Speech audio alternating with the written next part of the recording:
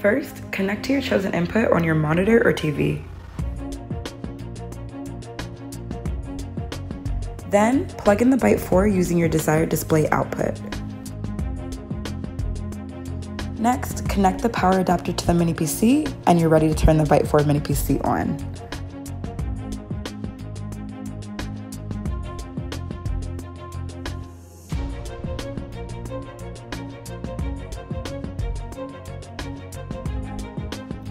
Plug the dongle of your Link remote into the USB port.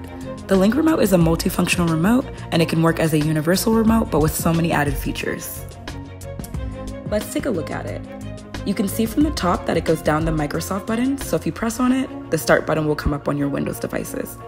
On the left-hand side, there's a little hole that will be for your mic. Right underneath, the Standby button can be found. Beside it, there's the mouse turn-off key along with the AR power button. In the middle, you have the mic so you can press to talk, followed by the menu button. To activate your Link remote, press the button on the right-hand side of the remote. Depending on the orientation of the remote, you'll notice that the side facing upward is lit up blue.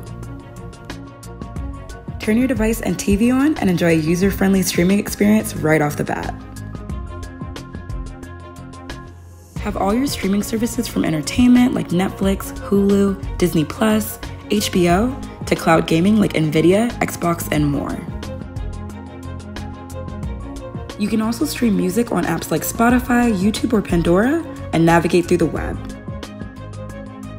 Or go through all your social media apps including WhatsApp, Instagram, Twitter, TikTok, Facebook, LinkedIn, and Pinterest.